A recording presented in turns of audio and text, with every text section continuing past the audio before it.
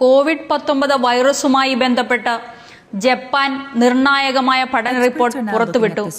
ഒരുപക്ഷെ ഇത് നിങ്ങളെയും ലോകത്തിലെ ഒരുപാട് പേരെയും രക്ഷിച്ചേക്കാം.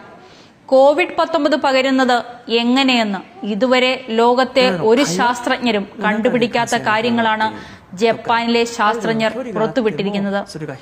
കോവിഡ് വൈറസ് പകരുന്നത് ഇതുവരെയുള്ള കണ്ടെത്തൽ പ്രകാരം ഒന്നാമതായി ശരീരബന്ധത്തിലൂടെയാണ്. കൈകൊടുക്കുമ്പോൾ, മറ്റുള്ളവരുമായി ഒരുമിച്ച് വേദിയും യാത്രയും ഒക്കെ ചെയ്യുമ്പോൾ ഉണ്ടാകുന്ന തൊടലും ശരീരം കൂട്ടിമുട്ടുന്നതും കോവിഡ് പടർത്താൻ കാരണമാകുമെന്നാണ്. മാത്രമല്ല, കോവിഡ് വൈറസുകൾ പറ്റിയ പ്രതലത്തിൽ തൊട്ടാലും രോഗവ്യാപനത്തിന് കാരണമാകും. രണ്ടാമതായി, ചുമയും തുമ്മലും മറ്റുള്ളവരുടെ ശരീരത്ത് പതിയുമ്പോൾ അവരിലും രോഗവ്യാപനം ഉണ്ടാകുന്നു. മൂന്നാമതായി, ചില ശാസ്ത്രജ്ഞർ പറയുന്നത് ഭക്ഷണത്തിലൂടെയും രോഗപകർച്ച സാധ്യതയുണ്ടാകാം എന്നാണ്. മൈക്രോ ഡ്രോപ്ലെറ്റ് ഇൻഫെക്ഷൻ എന്ന മറ്റൊരു റൂട്ടാണ് ജപ്പാനിലെ ശാസ്ത്രജ്ഞർ കണ്ടുപിടിച്ചത്. മാത്രമല്ല, 20 മിനിറ്റ് വരെ വായുവിൽ ഇതിന് സഞ്ചരിക്കാനും ജീവിക്കാനും സാധിക്കുമെന്നും അവർ തെളിയിച്ചു.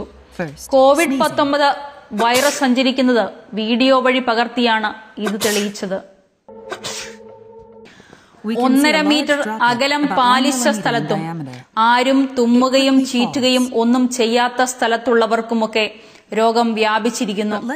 ഒരു കോവിഡ്-19 ബാധിച്ച രോഗി ചുമയ്ക്കാതെയും തുമ്മാതെയും ഒരു യോഗത്തിൽ പോയാലും ഒരു മതചടങ്ങിൽ പോയാലുമൊക്കെ അവിടെ ഉള്ളവരിൽ പലർക്കും രോഗം വന്നു. ഇത് എങ്ങനെ? ഈ പറഞ്ഞ ആദ്യത്തെ തൊടൽ, ചുമ, ഭക്ഷണം ഒന്നുമില്ലാതെ എങ്ങനെ ലോകമാകെ ഈ രോഗം പടർന്നു? ഒരു വലിയ ജനക്കൂട്ടത്തിൽ ഒരു രോഗിയുണ്ടെങ്കിൽ അയാൾക്ക് 100 കണക്കിന് ആളുകൾക്ക് രോഗം കൊടുക്കാനാകും. അടുത്തുപോലും വരണ്ട. അങ്ങനെയാണ് കോവിഡ് ലോകം മുഴുവനായത്. ഇതെങ്ങനെ സംഭവിച്ചു? അതായത്, രോഗിയെ തൊട്ടില്ല, രോഗി മുന്നിൽ നിന്നും ചുമച്ചില്ല, അകലം പാലിച്ചു. എന്നിട്ടും ലോകത്തെ ലക്ഷക്കണക്കിന് ആളുകൾക്ക് രോഗം വന്നിരിക്കുന്നു. ഇതിന്റെ ശാസ്ത്രീയമായ കണ്ടുപിടുത്തമാണിപ്പോൾ ജപ്പാൻ ലോകത്തിന് നൽകിയത്. കൊറോണ ഏറ്റവും ഭീകരമായി പരത്തുന്ന റൂട്ടാണ് ജപ്പാൻ കണ്ടുപിടിച്ചത്. മൈക്രോ ഡ്രോപ്ലെറ്റ് ഇൻഫെക്ഷൻ എന്നാണ് കോവിഡ് പടരുന്ന പുതിയ റൂട്ടിന്റെ പേർ. ഇത് ജപ്പാനിലെ ശാസ്ത്രജ്ഞന്മാർ ശക്തിയേറിയ ക്യാമറയിലൂടെ ചിത്രീകരിക്കുകയായിരുന്നു. ഒരു രോഗിയെ അടച്ചിട്ട ഒരു മുറിയിൽ നിർത്തി തുമ്മിക്കുന്നു.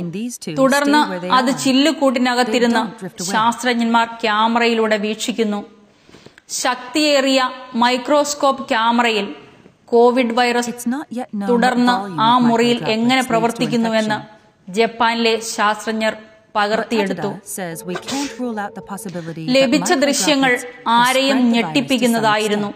ഇതിനാൽ ശാസ്ത്രജ്ഞർ തിരഞ്ഞെടുത്തത് ഒരു വലിയ സ്കൂൾ ക്ലാസ് മുറിയുടെ വലിപ്പമുള്ള റൂമായിരുന്നു.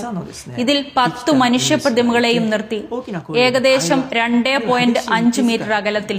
ആദ്യ 5 മിനിറ്റ് കൊണ്ട് മൈക്രോ ഡ്രോപ്ലെറ്റ് ആ ക്ലാസ് മുറിയുടെ പകുതി നിറഞ്ഞു. 15 മിനിറ്റ് കൊണ്ട് 80% ഭാഗത്തും നിറഞ്ഞു.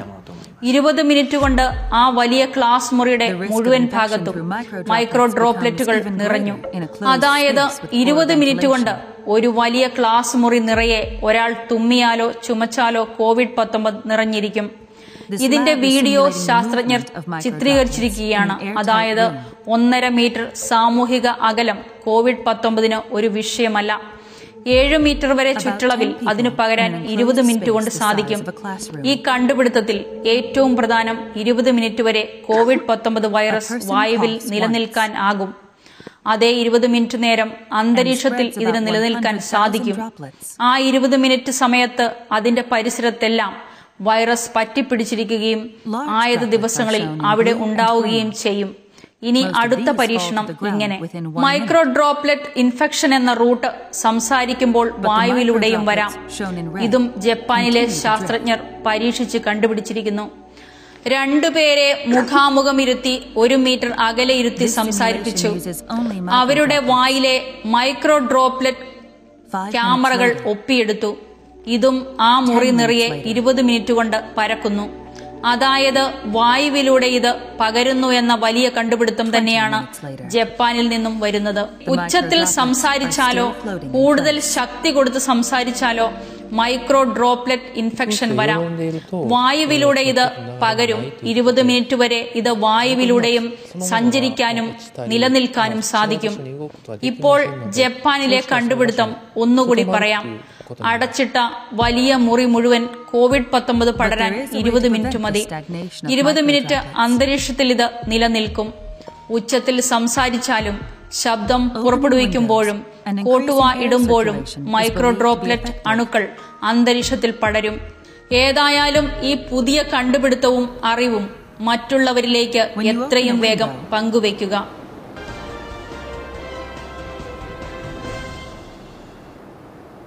Microdroplets are quickly swept away.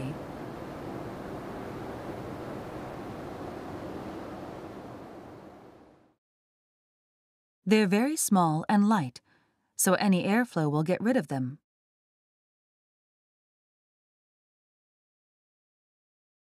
できればですね、2箇所開けて風の流れを作ってあげるということが大事。